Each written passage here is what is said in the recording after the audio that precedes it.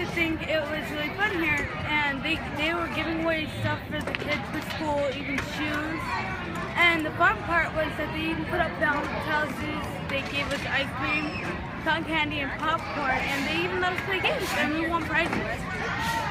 I like that they put the bouncy houses up for smaller kids but also bigger kids, and I like that we get to have our face painted and we get to go to different options around and just have fun like kids and teenagers, and how the ice cream was a snack and water, and I just love the whole idea of what they did for all of us.